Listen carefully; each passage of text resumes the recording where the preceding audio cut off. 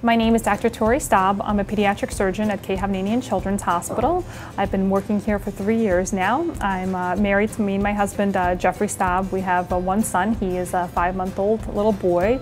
His name is Robbie. I found out I was pregnant a little bit over a year ago. It was a little bit of a surprise. I actually had a procedure called a uterine artery embolization. It was high risk and I wasn't sure if I would be able to carry a healthy pregnancy to term. I worked with Dr. Stephen Morgan, my obstetrician, who watched very closely during the pregnancy, and we decided to carry out the pregnancy until full term. I was very happy to hear that Dr. Morgan performed deliveries out of Jersey Shore Hospital because I knew and trusted the staff in the neonatal intensive care unit in case the baby needed to be admitted for monitoring.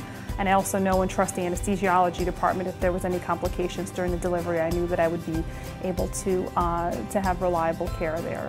I was very comfortable delivering our son at Hackensack Children's Hospital because we have outstanding support for any child that's born with special needs. Our neonatal intensive care unit has wonderful neonatologists that are on staff 24/7 to be able to assess a child if they are in any distress and need to be taken to the intensive care unit.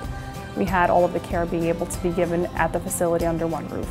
I think the most incredible privilege of being a mother is to watch the development of our son. Every day is something new that's interesting and exciting for him in his world, and to watch every milestone is just an incredible miracle. I'm very privileged to watch his growth and development.